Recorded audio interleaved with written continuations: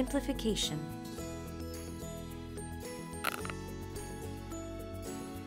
Eva's mother has an allotment.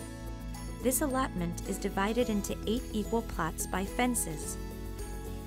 She wants to plant cauliflowers in half of them, so 4 of the 8 equal plots. She realized it would be much easier to make the furrows if she removes some of the fences. After removing the fences, how many plots does she want to plant in?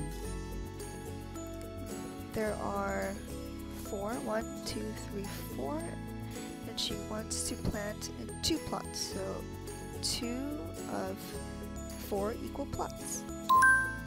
Very good. She wants to plant in 2 of the 4 equal plots, which corresponds to 2/4 of the allotment. She realized that she can remove another fence in order to make all the furrows in one go. Now she is going to plant in 1 of 2 equal plots. What fraction will this correspond to? So 1 of 2 equal plots equals 1/2. Very good. It's half of the allotment. If you look carefully, you can see that all the fractions represent the same amount of the allotment, even though there is a smaller number of plots. Let's look at another example. We're going to represent the fraction 4/12 on a bar.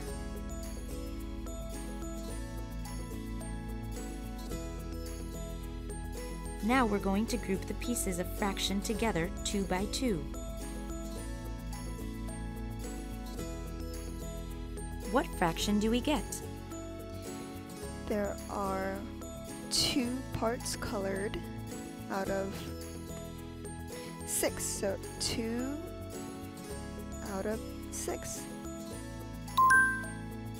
Very good. We've arranged the parts in groups of 2. So now instead of 12 equal parts, we have 6. 12 divided by 2. And instead of 4 colored parts, we have 2. 4 divided by 2. Another way to find equivalent fractions is to divide the numerator and denominator by the same number. Fractions that represent the same quantity with fewer parts are called simplified fractions. We've simplified the fraction 4/12, and now we've got 2/6. Can we simplify this fraction any further? I think so.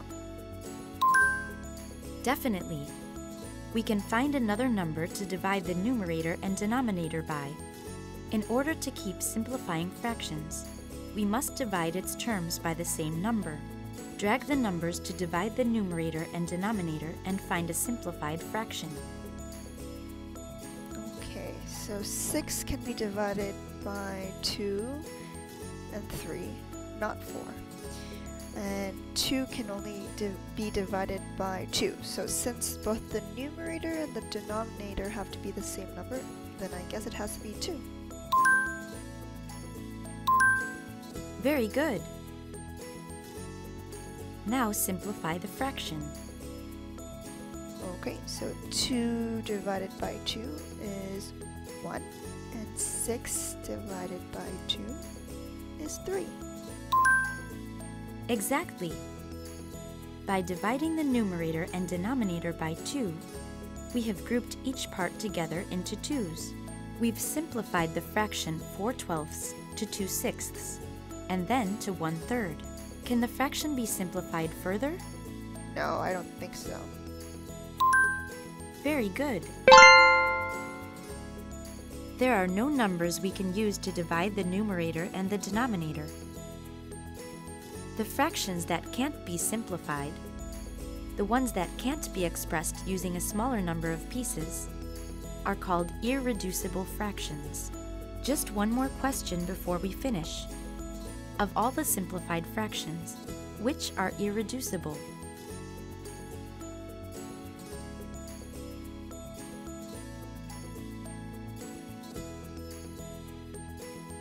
So which fractions can't be simplified?